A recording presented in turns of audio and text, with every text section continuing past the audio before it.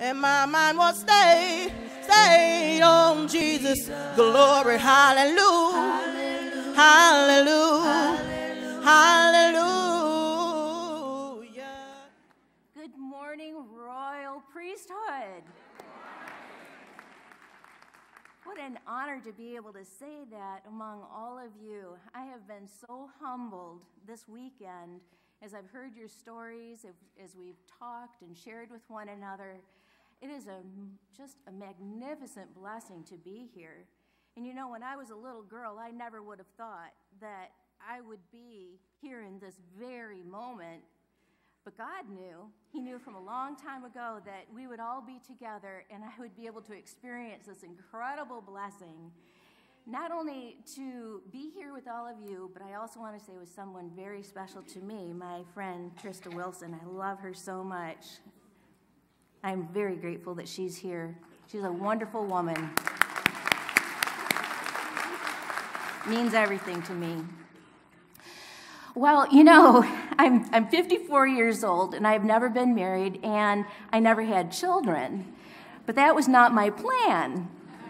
I grew up wanting to be just like my mother. She was married at 18, had 3 children. I was the last. I have 2 older brothers. And I wanted to be just like her. We had a great relationship. She was my best friend for most of my life. And so I aspired to be like her and to have even a daughter like me. Of course. Why would you not? And, you know, so I'll be brief because I'm going to be teaching in the other 2 workshops. But I worked really hard at being like my mother in the sense that I wanted to be married and to have a family. And I started off with a plan. I am a huge planner. I'm all about the plan and the process. Any of you like that? Yeah, and when you go off that plan, it just drives you cuckoo. Yeah, and so, I had my plan. I was going to be the homecoming queen, the president of the student council, married at 18, children at 24, going to have 3, and I was going to travel around the world and do all these fantastic things, and you know what? That stuff didn't happen. That was my plan. That was not God's plan. And it was really hard trying to figure that out and to really trust God and submit to His ideas, His will. But through the art of pottery, I've been learning to do that, and I still am learning today. I certainly do not feel like a professional in any way about this, but it's the way that God's taught me who He is and how He works in my life, and so it's just icing on the cake to be able to share it all with you. Well, I dated, and I dated, and I dated, and I'm embarrassed to say how much I dated. Yeah. I'm serious. It was crazy. I joined all the dating groups, you know, Great Expectations, eHarmony, all the online stuff. In Great Expectations, I was so bad. I not only had a membership in Indianapolis, but also in Chicago. And I looked through, I'm serious, thousands of profiles looking for Mr. Right. It was crazy. And you know that if you want a man that bad, then you've probably compromised some values as well. And I did. And I am not proud of that. I regret that I did all of these things that I said I would never do. And it's hard to confess that every time I get up, but it's the truth. I'm just not the woman that you might see on the outside. Not anymore. Thanks to the evolution of royalty. I'm a new person. Well, you see, from Ecclesiastes 2, and I'm going to give you several verses, and they're all on my website. peacefulpottery.com, peacefulpottery.com. Ecclesiastes 2:10 through 11. I denied myself nothing my eyes desired. I refused my heart no pleasure. My heart took delight in all my work, and this was the reward for all my labor. Yet when I surveyed all my hands had done and what I toiled to achieve, everything was meaningless, a chasing after the wind. Nothing was gained under the sun. And thankfully, at one point, I was in my mid-30s, and it was a marvelous time. I was dating Mr. Right. Thought I was anyways. Well, long story short, that ended. He was not Mr. Right. So there was a weekend, I was living in Flint, Michigan. It's where I grew up, went to the Bristol Road Church of Christ. And my friend Jeannie and I went to see Regis and Kathy Lee. Do you remember that program? Now it's Kelly and Michael. Right. Well, we wanted to go see Regis and Kathy Lee because Donny Osmond was going to be there. Do any of you know Donny Osmond? Yeah, okay, just checking. Yeah. I thought, this is my last chance. Yeah. I was going to go meet Donny Osmond, and I'm not kidding you. I got there in the audience, and it was a huge audience, much bigger than this. And I sat in the middle row. There was an aisle, and I can remember just looking off to the side, and he was in the doorway getting ready to come out, and I caught his eye. And I waved at him, and he waved back. Can you imagine how my heart throbbed? It was crazy. But he walked right by me, and that was the end. And I was disappointed again. Finally, I got tired of that disappointment. We came home. Sure enough, my house in Flint, Michigan had been robbed while I was gone. Those crazy robbers, they took nearly everything except the good stuff. There were angels in my house. They took cakes out of my freezer, tennis shoes. Somehow, after all the stuff they took, they missed all the great antiques and the beautiful jewelry of my grandmother. And so I praise God for the angels that day. But I came to that point in my career. I was working very hard. And I thought, well, if I'm not going to be married, then I've got a great career. God has blessed me with this, so then I must work really hard at it. And so I did. And I became a workaholic. I worked till, 12, 1 o'clock in the morning. But I just felt like, this does not feel worthwhile. I went to the doctor one day. She said, everything's okay. Do you have any questions? And I said, well, yes. I'm just so tired all the time. And she said, well, do you eat right? And I said, no. And she said, well, do you exercise? And I said, no. And she kept going with these questions and all these things I wasn't doing right. And she said, well, what do you do? And I said, well, I work a lot. God blessed me with this career.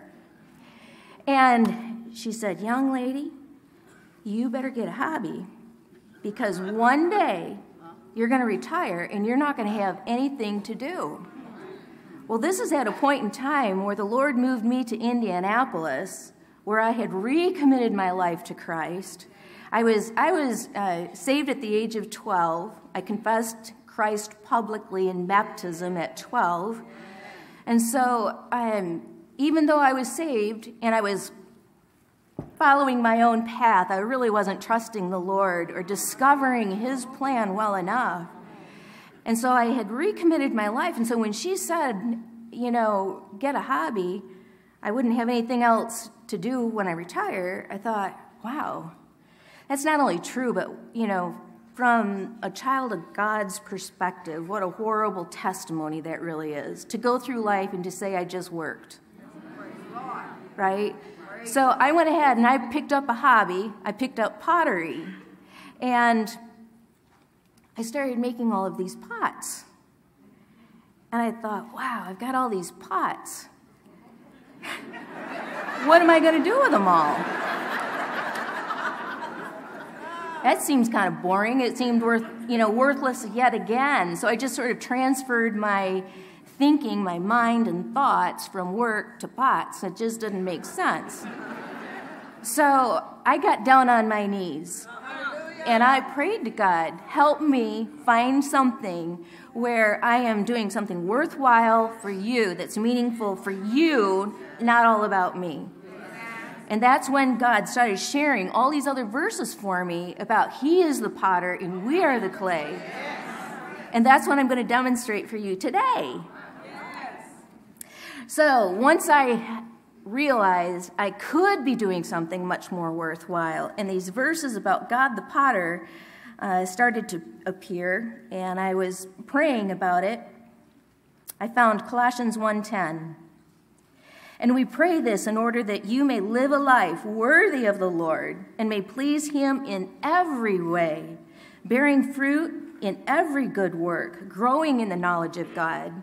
That is what God wants for us. He wants us to be spending our time in a worthy, worthwhile way, supporting who He is and His glory. And so once I committed myself, He enlightened me. From Ephesians 1:18, I pray also that the eyes of your heart may know the hope to which He's called you. And I cried to God, show me that hope. I realized that my purpose now was not about finding a man, being married, having children, living a life like my mother, which was fine. There's nothing wrong with that, of course. But God was calling me to something different, and I needed to discover it. Planner as I am, and I always need to understand how. How do I do that? How do I find what you want for me to do, God? Here are the verses. 2 Corinthians 4:18. So we fix our eyes not on what is seen, but what is unseen. For what is seen is temporary. What is unseen is eternal. Proverbs 4:25 through 27. Let your eyes look straight ahead. Fix your gaze directly before you. Make level paths for your feet and take only ways that are firm. Do not swerve to the right or to the left. Keep your foot from evil. Isaiah 30:21. Whether you turn to the right or to the left, you will hear a voice behind you saying, this is the way, walk in it. And the Holy Spirit does work through us to help us to know how to fix our eyes straight before us. We're not looking backwards. We're looking forward all the time. God never says, look back. Always forward. Let that stuff go. It just clogs your mind. So, being confident that God would do this, Isaiah 65:24, before they call, I will answer. While they're still speaking, I will hear. Philippians 1, being confident of this, that he who began a good work in you will carry it on to completion until the day of Christ Jesus. You all know those verses, I know, but this is how they become real to me. And there are many verses about how God does have a plan for us. This one really surprised me, though. When I was in Bible Study Fellowship, BSF International, anybody know that one? Yep, global Bible study around the world. Awesome study. I was in Minor Prophets in Hosea, and I could not believe my eyes. I had, again, recommitted my life. I'm on the path of finding God. And then he says to me from Hosea 2:14 and moving on, therefore, I am now going to allure her. That's what I wanted. I will lead her into the desert and speak tenderly to her. I wanted someone to speak to me tenderly. Yeah. Therefore, I will give her back her vineyards and make the valley of Achor a door of hope. There she will sing as in the days of her youth. And it reminds me of how I was wanting to just sort of fade out that part that was my own plan and all the compromises, the bad decisions that I made, and go back to my youth. That's what this verse meant to me, as in the day she came up out of Egypt. In that day declares the Lord, here it is. You won't believe it. You will call me my husband. and you will no longer call me my master. I could not believe that in the very words of God, it says, he is my husband. He's the one. He's the perfect one for me. He's the Mr. Right I've been looking for all these years. Wow. Seriously. I didn't get it. Yeah, I didn't have to look so hard. He wasn't at Great Expectations and out in eHarmony. He was in here in my heart. I just wasn't speaking to him. I will betroth you to me forever. I will betroth you in righteousness and justice and love and compassion. I will betroth you in faithfulness, and you will acknowledge the Lord. In that day I will respond. I will respond to the skies, and they will respond to the earth. And the earth will respond to the grain and new wine and oil. You are my people. And they will say, you are my God. And I'm here to acknowledge he is my God and he is my husband. So there are many plans, and I dwell on this a little bit before I get started because God took a long time to plan you. Don't think it happened quickly or that he did it without much thought. When I was working for Hewlett-Packard as a program manager, I would go into the office, I would sit in a conference room, and I'm thinking about pottery all the time. And I would look at some of those people, some of those men in this particular case. Forgive me, but I would say, that hair right there, that one would make a great lid on my jar. And that one's got great ears, and those ears would be great handles. And I got all kinds of ideas. So as you look at my pottery, consider what you're seeing. Isaiah 64:8, yet, O Lord, you are the Father, we are the clay. You are the potter, we are all the work of your hand. Jeremiah 29:11, you know this one. For I know the plans I have for you, declares the Lord. Plans to prosper you, not to harm you. Plans to give you hope and a purpose. Then you will call on me and come to pray, and I will listen. You will seek me and find me when you seek me with all your heart. I will be found by you, declares the Lord. And that's truth. That is why I'm here. We could go on with Romans 1:39. You know that one. He knows when we sit and when we rise. He knew us before we were ever conceived. He took time to think about you and about your life. It is precious to him. Every one of my pieces of pottery is precious to me, and I put them down at the exact times and places that I wanted for them to be, just like the scripture says about you in Genesis. You're here for a reason, the exact time and place today. As I plan my piece, I think about, what am I going to do with it? What is the purpose? And sometimes literally creating a plan, I'll sketch it out.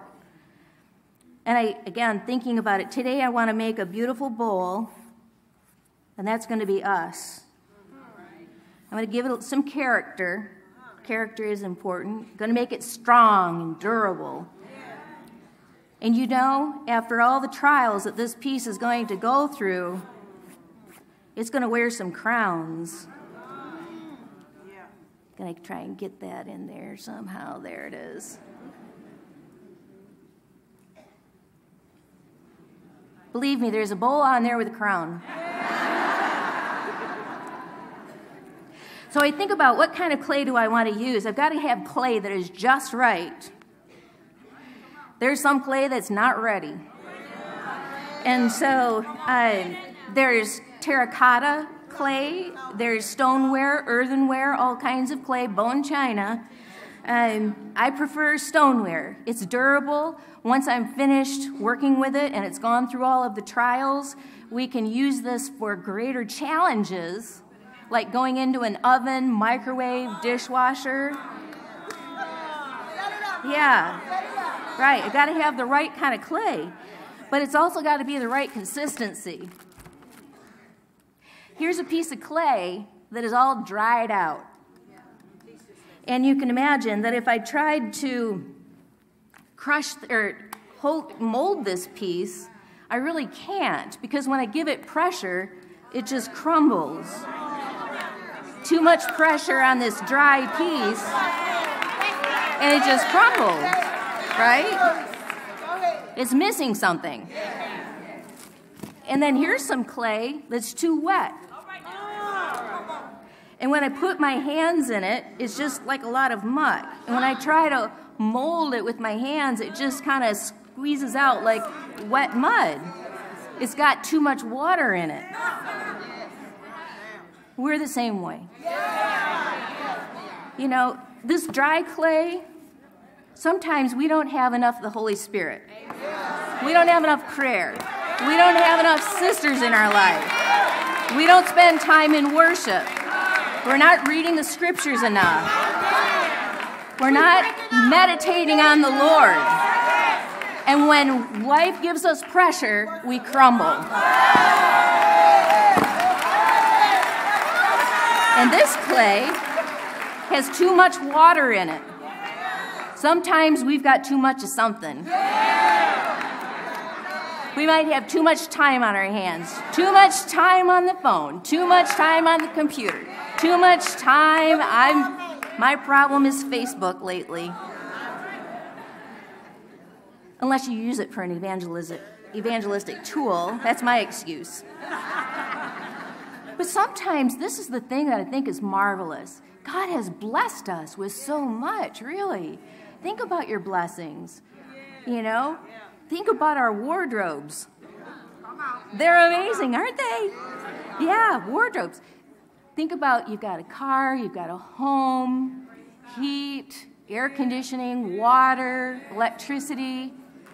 We've got so much. We spend all of our time managing God's blessings. Isn't that weird?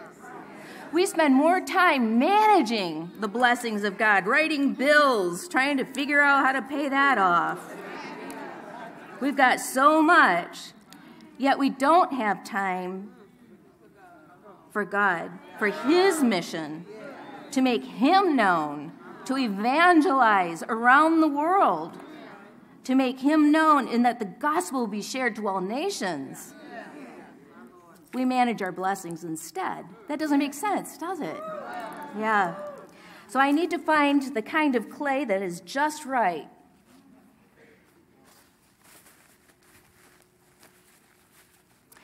And that's this piece.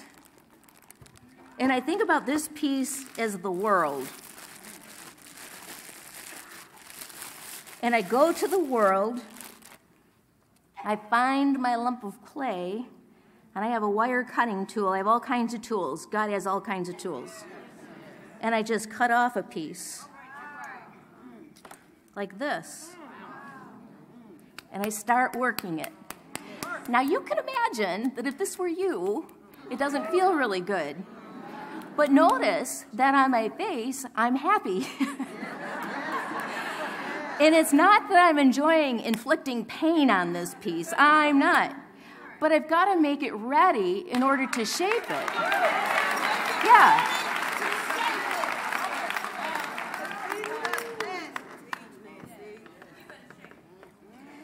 Hebrews 12:11 says, "No discipline seems pleasant at the time, but painful. Later on, however, it produces a harvest of righteousness and peace for those who have been trained by it, and they'll earn the crown of righteousness." 1 Thessalonians 5:9-10, "For God did not appoint us to suffer wrath, but to receive salvation through our Lord Jesus Christ." What crown is that one? The crown of mastery, maybe? Yeah.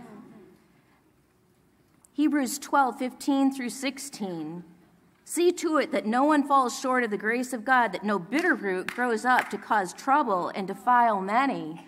Now here's how we do that. There are all kinds of bits of debris in this clay, maybe even air pockets, and I've got to get that out early on, because if I don't, it can cause my clay to go off-center on the wheel or even explode in the fiery kiln later on in the process. And so I've got to get its attention.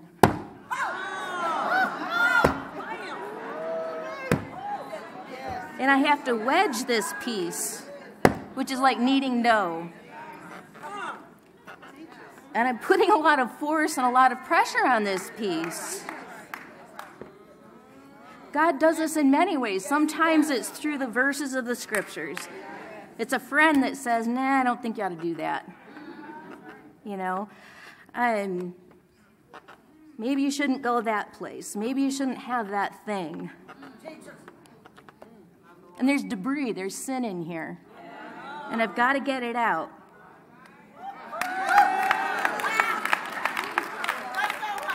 Here's a piece that had air, there was another piece in the kiln, and I'm going to tell you about that in a minute.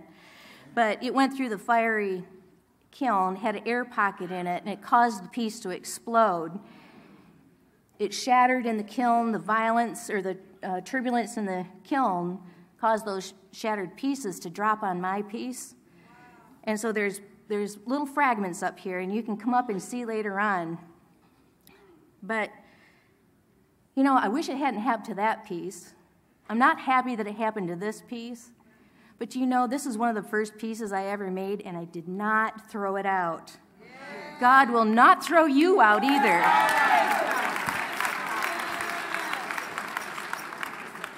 So I have to work this piece pretty hard, make it pliable, submissive. And I know by feeling it, looking at it, when it's just right. Okay, and now I'm ready to throw it into the center of the wheel, and that's where we get this phrase, throwing pottery. So I move over to this potter's wheel. All right. And I want to place this piece right in the very center of the wheel, the center of God's will. And that is the easiest place for this piece to be. You see, if it's not in the center, if it's off center, and I turn the wheel on, give it some power, it'll just literally fly off the wheel. Can you see it? I'm afraid it'll fly way off. And that's not good. I don't like that it's being beat up like this. I don't want it to fly off the wheel when the speed of life is turned on.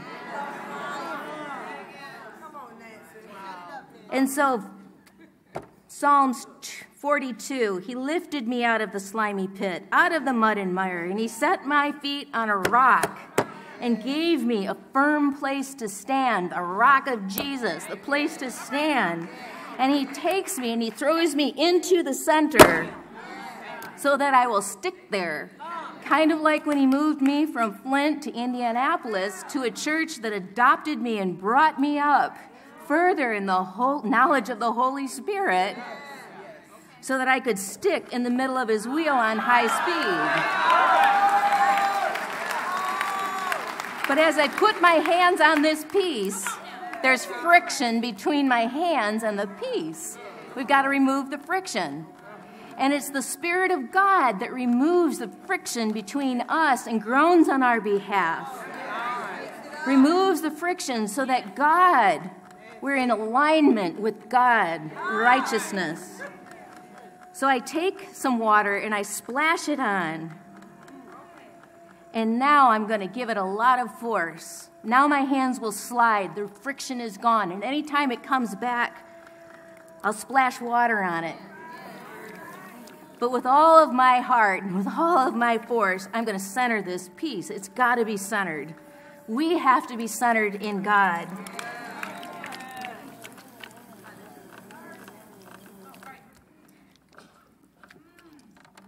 It's not easy to center this piece. In fact, this is where most people give up on the art of pottery. It's hard to center the clay. You're no different. You're tough to center.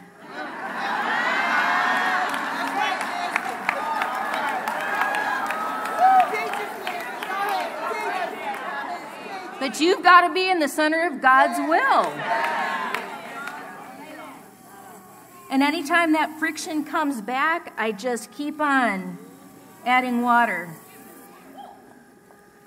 And now that it is centered, look, you would think that even though the wheel is on high speed, my hands are not moving. That's the easiest place to be. Completely centered, top to bottom, inside out, centered in God's will.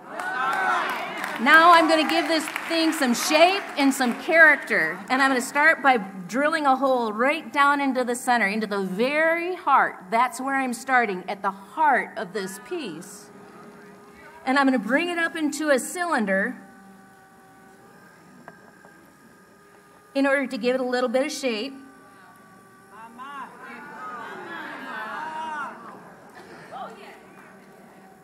And as I do, you know,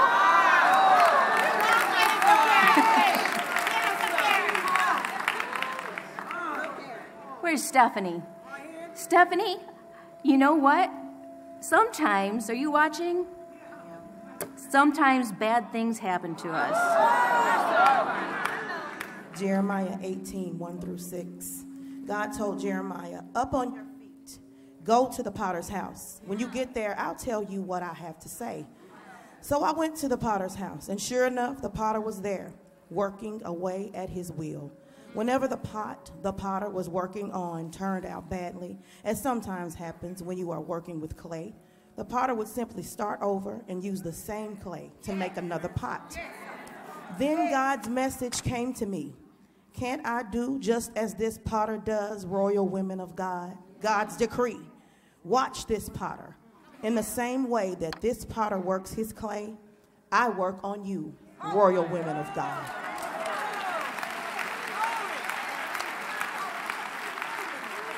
That version must be wrong. It was her. The potter was a she. No, that's not true. Those things happen in life, right? I could go on and on. If you come to my workshops, I'll tell you some more about that application. But, you know, for me, it was the death of my mother. It was breast cancer, getting through some aggressive breast cancer, lightning hitting my house, and so on. I could go on. But those things do happen, right? But once I've given this piece some character,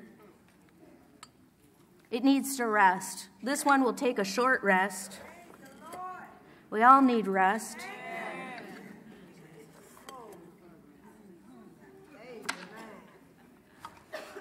And in order to give it some rest, I use my lifting tools.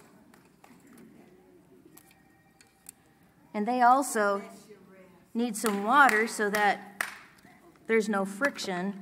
And I'm going to lift this piece up. And as I do, you might even notice that the top of it turns oval instead of round. But I'm just going to set it aside over here to let it rest. And as I put it down, it will spring back into a circle. And so God says, train up a child in the way they should go. And when they get older, they'll remember. Clay has memory. Train up your children. Now, God is a pure God, and this is like a cooking show. I've got some pieces already made. I'm all about the food. And here's a piece that I've already thrown on the wheel. It's that bowl that I mentioned. And if you look at the bottom of it, now this is dried out, let's say, overnight. It's rusted a little bit. But the bottom of this piece is very messy. It's kind of rough, so I need to turn it over and clean it up. How many of you know that God wants for you to have a clean, flat bottom? It's true. Sorry, Stephanie. So I have to wait until it's dried out a little bit. It's got to be what we call leather hard, leather like your purse. And I know that it's leather hard because I can turn it on its side, I can hold it, and won't collapse like this piece might. Yet on the other hand, it's still wet. I can put a mark in it. But you know what? I'm the potter, and I can just blot that mark out. Put something over the top of it. Psalms 51:1 says, have mercy on me, O God, according to your unfailing love, according to your great compassion, blot out my transgressions. And there's more. Now I can turn it upside down on the wheel. I'll need to recenter it upside down. Isn't that crazy? And I have a little tool here that tells me how centered it is, and I keep adjusting this piece until it's completely centered. And I'm patient with it. I'm enjoying the process. This piece doesn't know what's going on. It's just been turned upside down. And then I take a piece of clay that's the right consistency, and I need to make a coil that I can attach to the bottom of it. I just make a nice long coil. This is how God made the first snakes.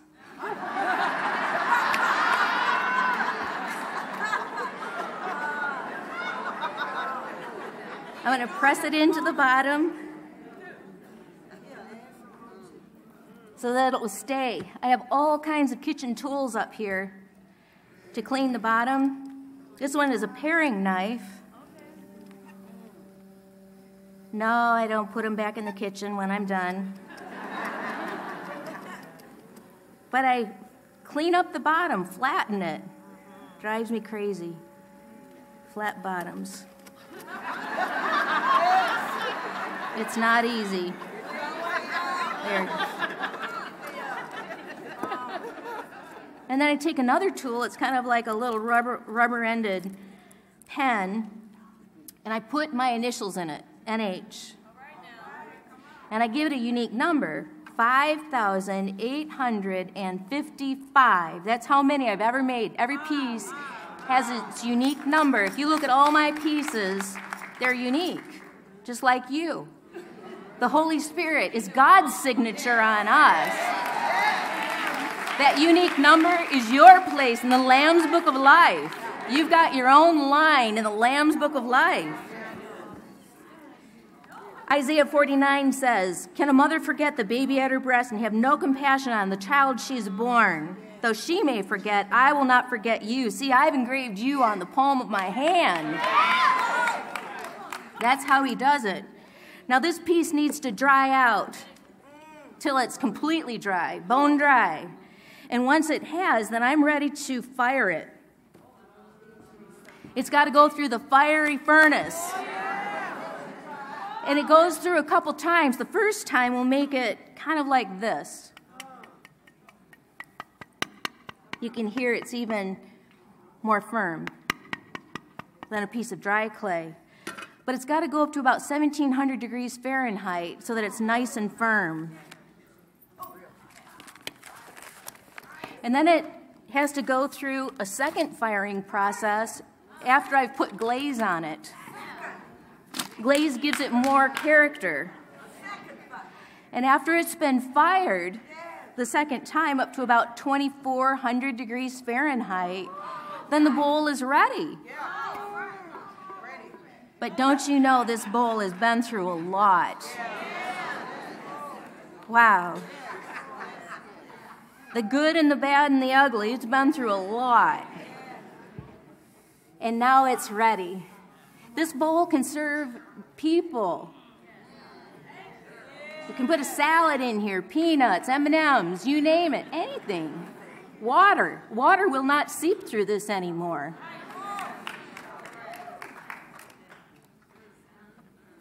But because it's gone through all of that, I'm going to give it a crown. This is the crown of righteousness. Can you see that, Sister Elsie? The crown of righteousness. This is for the faithful's crown. This one is for those who have anticipated Christ's return. They have fought the fight. They've kept the faith, even to the point of death. And then that piece has been through so much, I'm going to give it the crown of glory.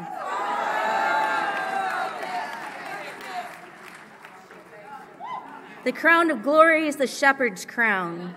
For those who instructed others and served as shepherds or as mentors. We're all shepherds and mentors. And then this beautiful crown is the crown of mastery, the self-disciplined crown. For those who ran the race with self-discipline, self-control. We must train ourselves to win the race, to own these crowns.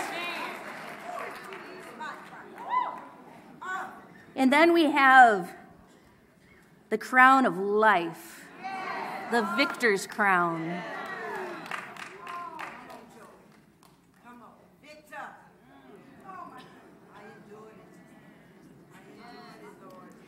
You'll suffer all kinds of persecution, but be faithful to the point of death.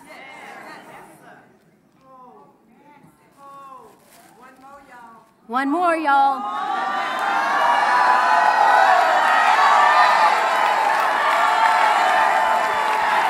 The crown of rejoicing. The crown of rejoicing. And because God has done a good work in you, He has carried it on to completion, you will evangelize. You will run like the Samaritan woman to your community, and you will praise God, and you will tell your community that it is only He who is your husband. He is the perfect one. And we will wear these crowns eternally. The crowns are yours, sisters. Go get them. Stephanie.